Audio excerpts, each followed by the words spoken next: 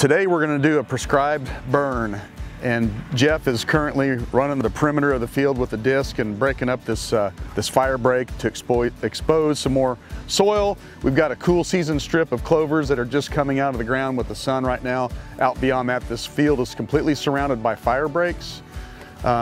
Jamie implemented this plan along with the tree planting program behind us here of some hardwoods to just create better wildlife habitat on this farm. Took it out of row crop production here in Indiana and put it into a warm season grass stand.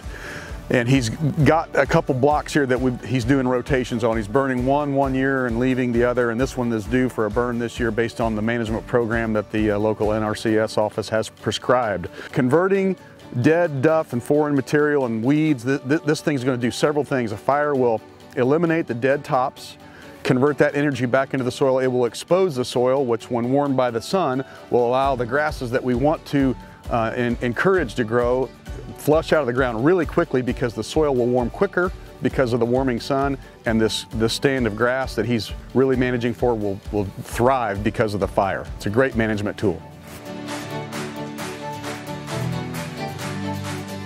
We're at the north end of this particular block that we're burning.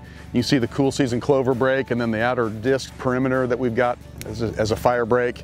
We've got a south wind today, so we've lit a backfire here on the north end, and it's moving really slowly because the wind is working against it. Now that we've got a safe margin of blacked out ground that's been burned, we're gonna walk around down here to the south end now and start what's called a head fire.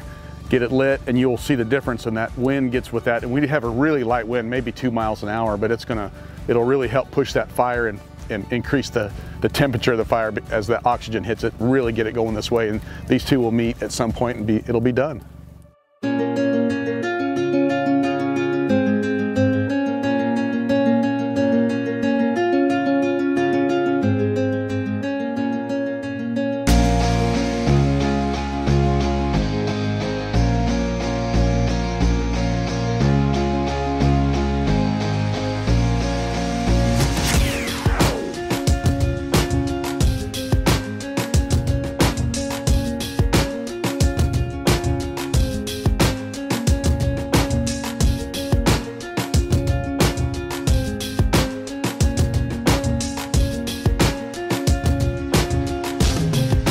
You can see we've had a really good result. Everything just converted to ash now. We've got bare soil here.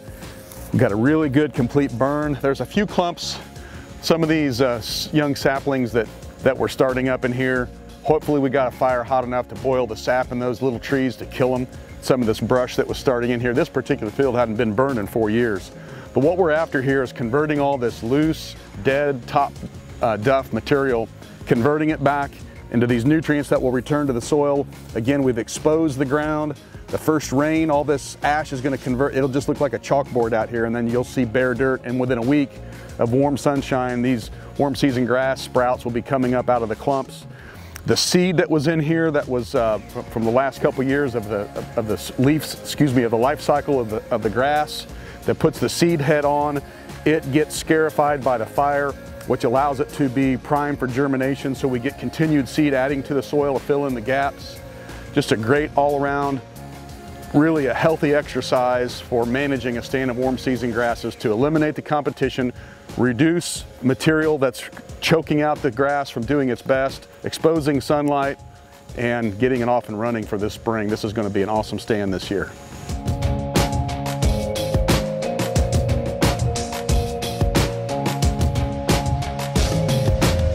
This is a really cool example of when you talk about a warm season grass, it's called a bunch grass for this exact reason. It grows in these small circular patterns or shapes rather. And you can see here's another one right next to it. You don't notice that when the tops are all full and 5 and 6 feet tall. But what's really, when you think about it in terms of wildlife and how they utilize these fields, quail, rabbits, turkeys, small game, even deer, larger game too, there are these gaps between plants that you don't see ground level. Allows the wildlife to walk right through here as a tunnel system when they're actually navigating through these fields like this. Rather than a sod grass, you have these bunch grass family groups of plant community here. Awesome habitat for wildlife.